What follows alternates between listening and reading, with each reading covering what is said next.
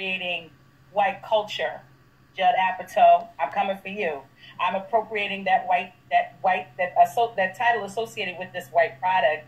You know, because people take from us all the time, so why not borrow from him? You know, but it was called Rodimus Prime, the 40-year-old version, a mixtape. It was a live show, and it actually didn't even start as a live show. It was a web series, you know, because I had gotten, as a screenwriter, I got fired off my first screenwriting job. And then I was trying to create a web series for a rapper that didn't quite work out. But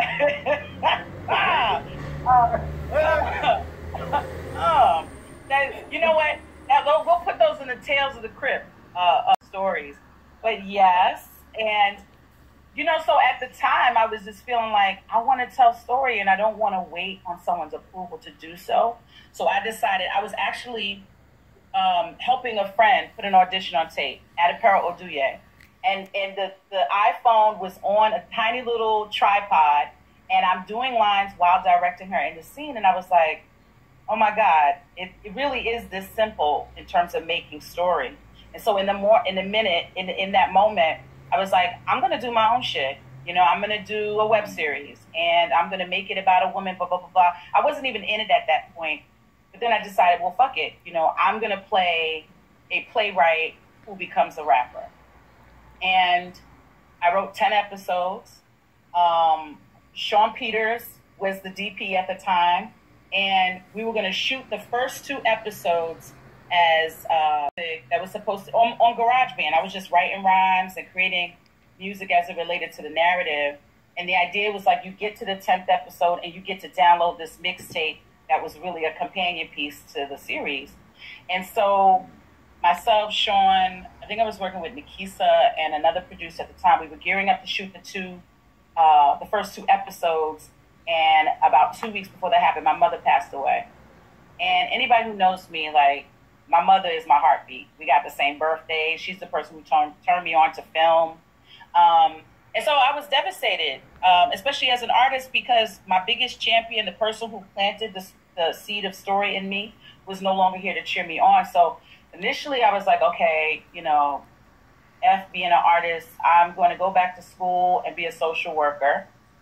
But I probably saved more children by not becoming a social worker.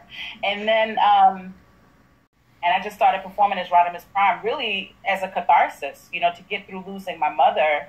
I started performing, you know, smaller venues like Pianos and what's the space in Brooklyn? I'm sorry, I'm forgetting everything. But, you know, smaller venues until I eventually started performing at Joe's Pub. You know, and I was kind of like a regular. I did the Black History Month, MOMF show.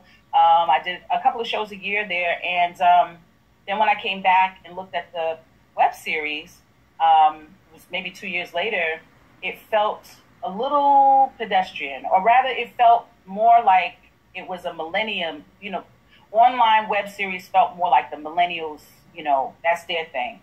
And so I thought, well, how could I still take ownership of the story and present it? I wrote it as a 30-minute pilot, you know, because at that time I'd started working on these shows. Me as the star of their, you know, 30-minute, Larry David, that's a whole nother. And who's going to put me in that? Who's going to get behind that? And so I then started, okay, how can I still make it my own? And then it was like, it's a feature, and it's on 35 millimeter black and white film. And when I tell you, you know, everyone looked at me like I had no head, you know, like, why would you shoot a film on film and 35 millimeter and black and white and put yourself in the second? Why would you do that? And I couldn't think of a reason not to. You know, like, it just made sense to me. I was raised by a cinephile. I was raised on black and white films, from The Apartment to Night of the Hunter, you know, to She's Gotta Have It. Like, it was very natural for me to see narrative in that. And so I was just like, that's it. I'm going to do